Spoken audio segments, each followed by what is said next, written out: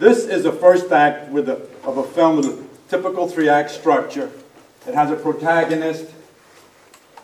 It has not everyone here has that same model, but many of you do. And many of you have models in which you will have first act, second act, and third act within the structure of your little modules.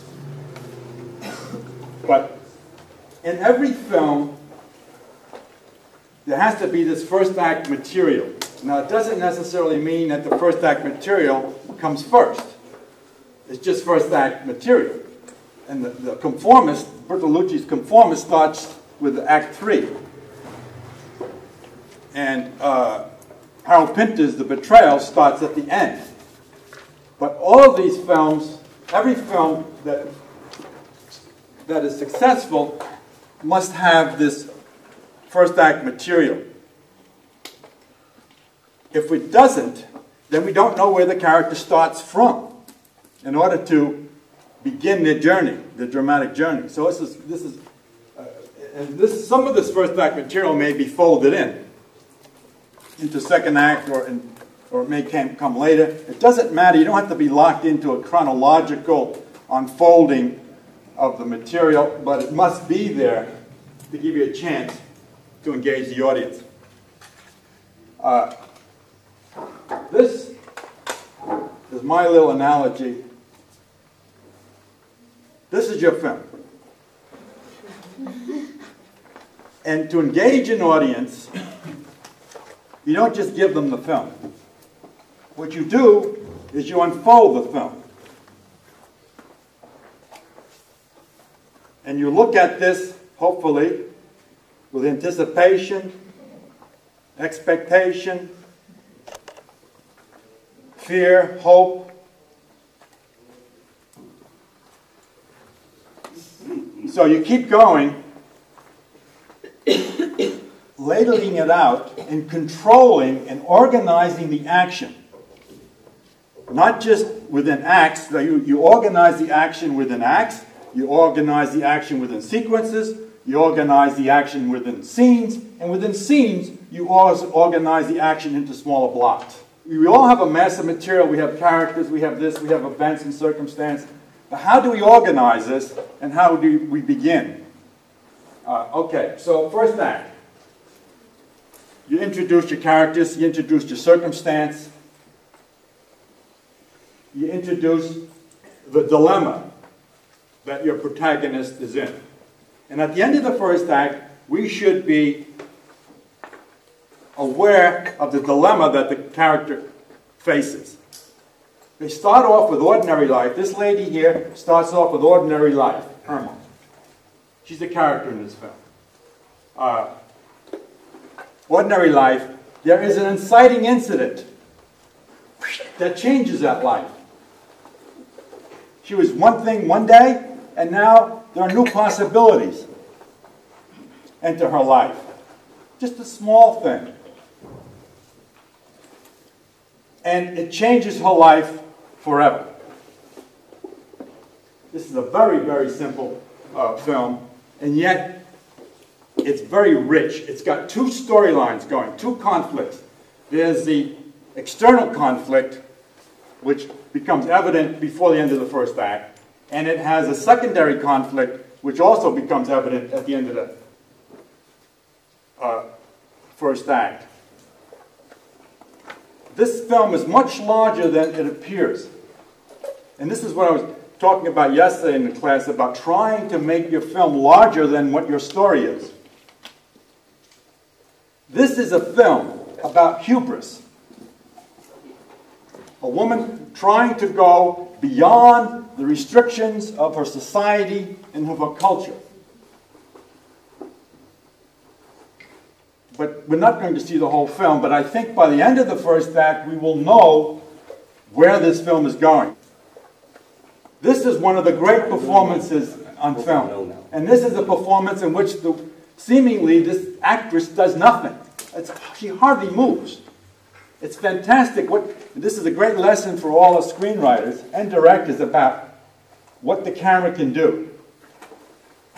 So, while we're watching this, we're going to watch basically action we're going to see the character is action. Every character in this film is depicted through their action. And we're going to, and what we get from each character, especially Irmo, is an equation. First we see Irmo's, what she does for work. Then we see Irmo's relationship to her husband. Then we see Irmo's relationship to her dream. To her neighbor, then her dream. And so we get this equation of Irmo. We don't get it all at once. Boom, boom, boom. And by the end of the first act, we understand who Irmo is. We understand her relationship with the husband, with the neighbor, and with her dream. And all of this is done through action. The film never just stops and tells you, well, we're in China now and they live here and this is the problem with the money and blah, blah, blah, blah, blah. We just get it through what she does. Okay, I'm going to stop this from time to time. You're going to see this action of this first act arranged in sequences. And first of all, they're going to set up Irmo, her job, her relationship to her neighbor, to her community, to her husband. And we're going to start, even in the first 10 minutes, we're going to start to smell a little bit of who this person is. We're going to understand so much about her, just on who she married, to begin with, and who she married. This is very interesting, about how we get all of this backstory without the film ever stopping. We understand completely who she married, why she married, what went wrong, and the film just keeps going. One thing as a screenwriter we should realize, directors too, but screenwriters, when we start to write, how much information is available to the audience in background. You know, some of these stories that we hear presented are they get sunk with all this background material. This background material doesn't really help the story move forward. It's just a fact. Yes, it's an important fact. But as screenwriters, what we want to be able to do is realize the power of the camera. You know, image is worth 1,000 words.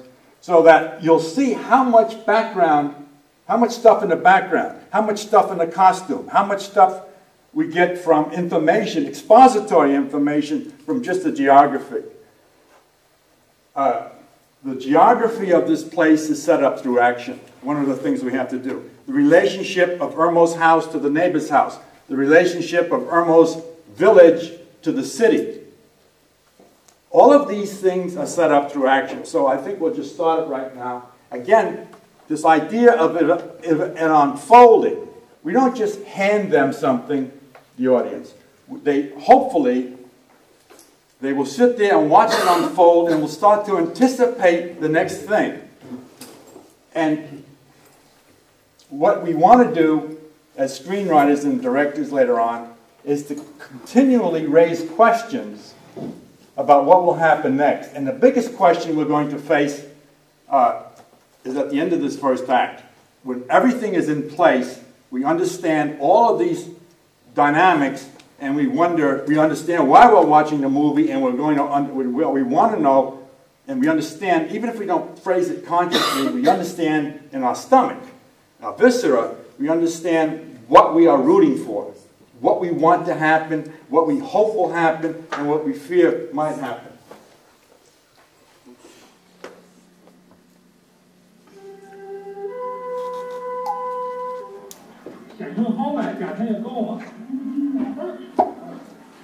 Everyone has a separate entrance into the film. First, Irmo, then her neighbor,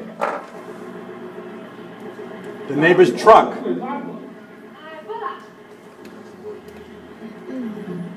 which plays a very important role here, but we start to get it without us even realizing we're getting this information. If we want the narrator to go away from our main character, like here, Irmo is going on the truck, but the camera stays in the village with the chief and the blind man's wife. If we want to do that, if we need to do that to tell our story, we have to set that up in the first act. We don't want to wait until sometime in the second act to go away from our main character.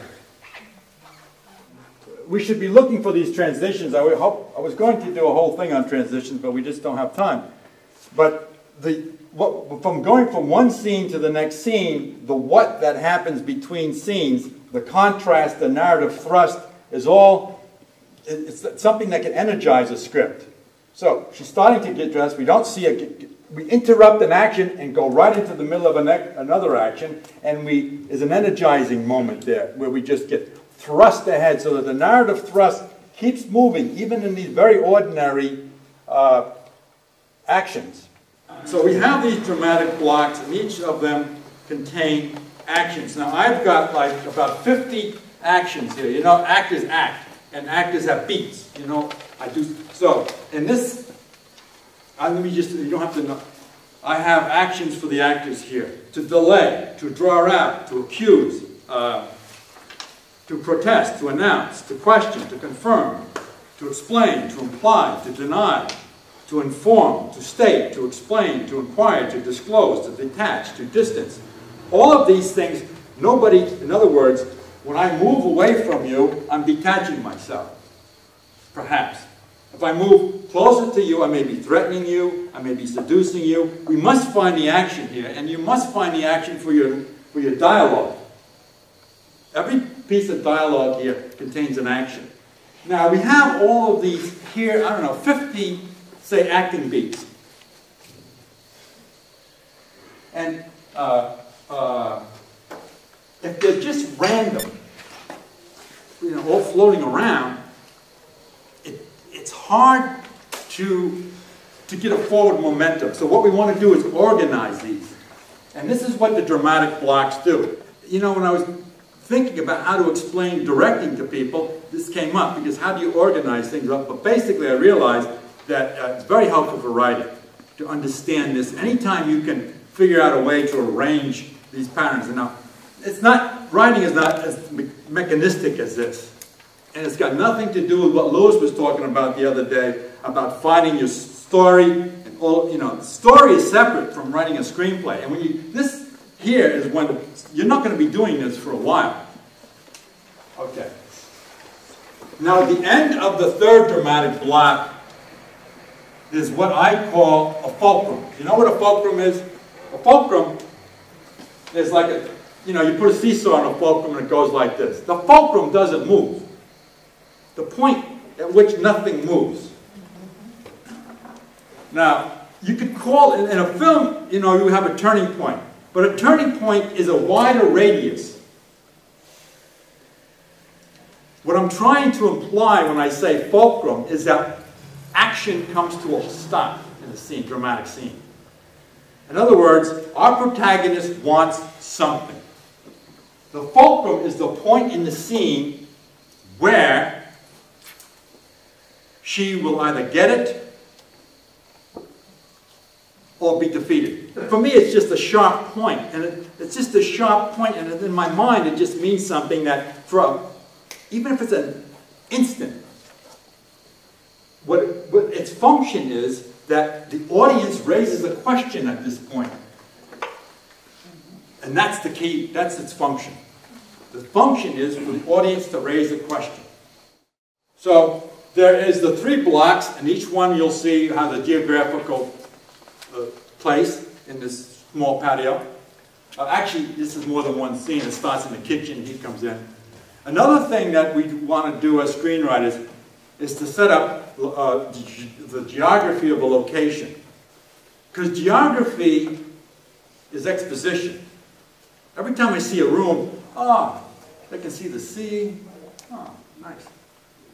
If a dramatic scene is going on and I'm interested in the sea or the couch, then it intrudes on the scene, you see. So you'll see, Hitchcock does this a lot, you'll see, well, a lot of directors do it. They set up the geography before, and the writer has to know about this. So they set up the scene that took place earlier here, didn't have to take place there. It took place there partly to set up the exposition of the geography for this place. So that when he comes in now, he comes in a familiar image. He comes in with the same movement that we saw earlier. We see the connection of the living room to the patio.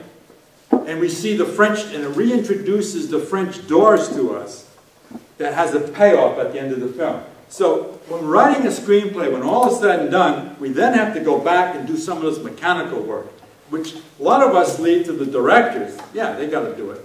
But if we can be aware of these things, you know, it's helpful to know that we're setting up this space, just like the Chinese film with Irmo. We start to see the geography of the town, so that the drama now can unfold without the exposition of who lives next to who. The space is familiar with us. We're comfortable in this universe. Interesting characters never lose their wants until they're really defeated. So at this moment, even though it's very fast, we feel a question mark. Is she going to stand for this? I mean, because he's pretty adamant. But no matter how adamant the antagonist is, our character's want is always greater. The character's want has to be bludgeoned to death. Characters have only two dramatic movements towards one another. They are apart and they go together, they're together and they go apart. So here, they were together at the beginning, and at the end, they're as far away as possible within this geography. So this is, again, if we understand what the director is going to add to our screenplay, we can start to help the director. And we can start to create scenes that are really film scenes and are more than just writing. We create scenes that take place in time, and we create scenes that take place in space. Now, people have said in the class over the last 4 days, well, how can the person, they can't move that fast. You know, I can't get them to this point that fast. Right? Somebody is here, and how do you get them here? Psychologically. Well, how do I do that? Okay. There are ways to do that in film. In fact, we've got to do that in film. Now, in this film, you may or may not be familiar with it, there are two very unlikely people who hate each other on this island, a man and a woman. And I'll just set it up briefly, is that the woman, the job that the screenwriter needs to do here is to get the woman to accept the man as her ruler. Two things have to happen in this film. One, this lady has to move towards him. Two, he has to move towards her. But they do it one at a time. But still you're faced with the problem of how do you make her kiss his feet at the end of this sequence. How do you get that? How do you make the audience believe that? You create the atmosphere for romance to happen. I was going to show you a shorter scene in Jaws. It's the same kind of movement. Before, the first time they put the harpoon in the shark, the whole reason for that scene is for the captain and the marine biologist to move closer together, leaving the sheriff alone. So through the fire, the battle, they become closer together. But they still don't like one another. So it can't all happen in one scene. So Spielberg does this very nice little atmospheric scene after they put the harpoon in the shark, and before they go in for the drinking inside, where they become fast friends, and they actually end up physically together. To make it believable, Spielberg creates an atmosphere with music and with the darkening night, and with a series of shots he creates an atmosphere in which the next scene can happen. Here's the same thing. This is a wonderful example of an atmospheric, I call a lyrical sequence. It's not dramatic, but it has a real dramatic job to do, is to take this woman to a certain psychological place. And actually, I think if you saw the film in its entirety, you would believe it. But it would have taken too long to get there any other way. This is probably the most important thing today, besides this idea of action and how we arrange action, is the idea of film time. This is the hardest thing for writers to do. There's 3 kinds of time. Actually, there's 4 kinds of time in film. One of them is real time. You track with me as I walk to the window, that's real time. Then there's compression. Compression is used to cut out all the boring stuff. I come in from the rain, I've got galoshes, a raincoat, an umbrella. You know, you read screenplays, he comes in with a raincoat and galoshes. He takes off his raincoat, he puts his galoshes. So what we have to do, you know, is be able to realize what editing can do and how we can use this time to compress. We can build a birdhouse in 30 seconds. A woman can put on, or a man can put on their makeup in 30 seconds. They can do the whole job. So we can use this, we understand this idea of compression, and that's not too hard. We also may understand the idea of elaboration, in which we take something and make it larger. A good example is at the end of Notorious. That's the classical elaboration sequence. If you remember that, walking down the stairs, it's 40 shots just to get down the stairs. So you take this and you make it longer through shots. Now this is important for the screenwriter to know, but the screenwriter doesn't do that, the director will take care of it. But we should know that. But the hardest thing for the creation of the script itself is film time. Film time is the approximation of real time. The audience thinks it's real time. They react to it as real time, and yet there are significant portions cut out. The idea of people who are apart and coming together. At the beginning of this film, these people couldn't be in, they're 2 different universes. And the writer or Wertmüller do 2 things here. They explore the island to set up all the different topography of the island. There's cliffs, there's tidal pools, there's this, there's that. So that these things later on will be available for the director to use, or for the screenwriter to, so we explore the island. At the same time, the distance between these 2 people is made manifest palpably, physically. Then we're going to cut right to the end of the 2nd act, and we will see how the director shows this closure in which these 2 people are now entwined together. You couldn't get a pencil between them.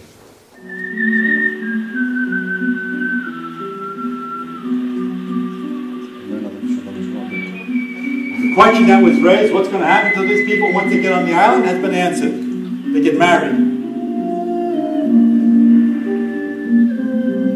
And if you saw the film from the beginning, you would never believe that you could get this character to do this.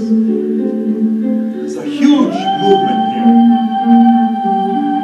And many of us at this point are afraid to have these huge movements in our characters. We're afraid to get them to go this fantastic difference, because we say, oh, it won't be believable. Nobody could go that far.